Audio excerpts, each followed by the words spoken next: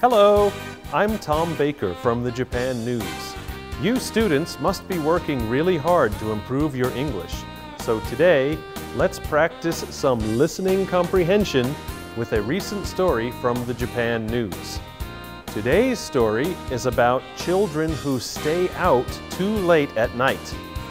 Listen carefully and find out why this seems to be a problem.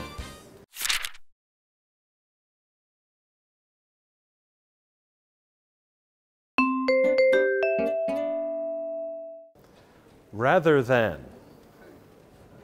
Rather than. Assured. Assured. Deal with. Deal with. Come across. Come across.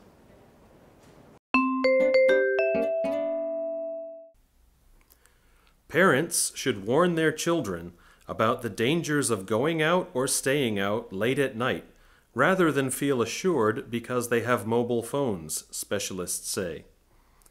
The Support Center for Overcoming Juvenile Delinquency receives about 300 inquiries a year from parents regarding how to deal with this problem.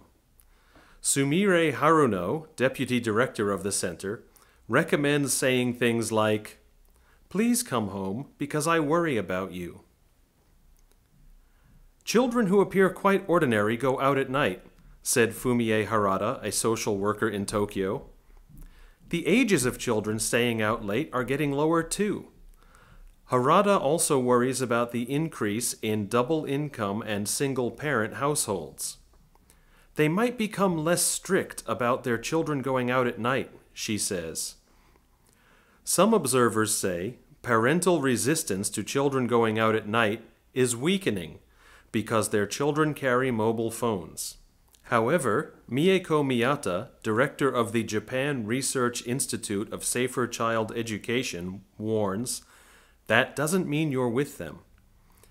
Adults also need to pay attention to their communities.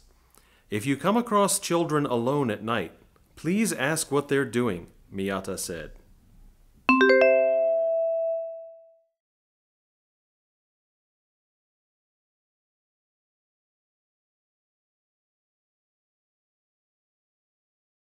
Did you get that? And by the way, what time is it now? If you're watching this at night, I hope you're at home. Now, listen to the story one more time with English subtitles. I'll read the story in short chunks, so listen carefully to understand it in the natural English order. Parents should warn their children about the dangers of going out or staying out late at night, rather than feel assured because they have mobile phones, specialists say. The Support Center for Overcoming Juvenile Delinquency receives about 300 inquiries a year from parents regarding how to deal with this problem. Sumire Haruno, deputy director of the center, recommends saying things like, "Please come home because I worry about you." Children who appear quite ordinary go out at night, said Fumie Harada, a social worker in Tokyo. The ages of children staying out late are getting lower too. Harada also worries about the increase in double-income and single-parent households. They might become less strict about their children going out at night, she says. Some observers say parental resistance to children going out at night is weakening because their children carry mobile phones.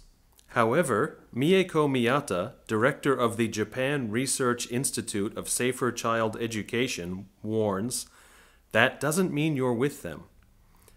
Adults also need to pay attention to their communities.